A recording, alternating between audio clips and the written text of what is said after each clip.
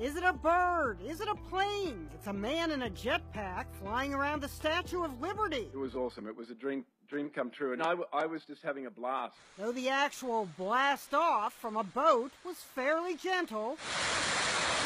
The founder of Jetpack Aviation, David Mayman, is the test pilot, and yes, he and his chief designer had to get all kinds of approvals to pull this off.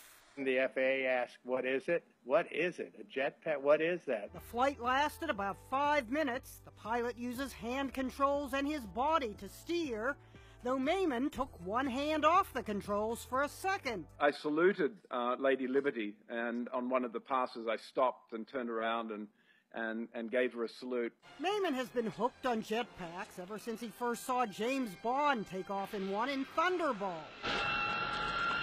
For 10 years, Mayman and designer Nelson Tyler have worked together.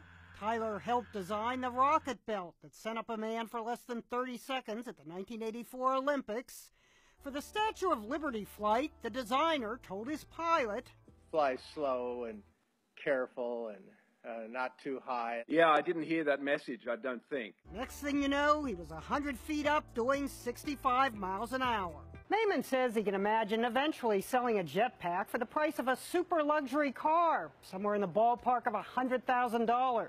There are other devices that transform men into flying machines. Some are big and bulky. Others, like these jet wings, require takeoff from a chopper and landing via parachute. But Mayman wants a jetpack like the one 007 wore.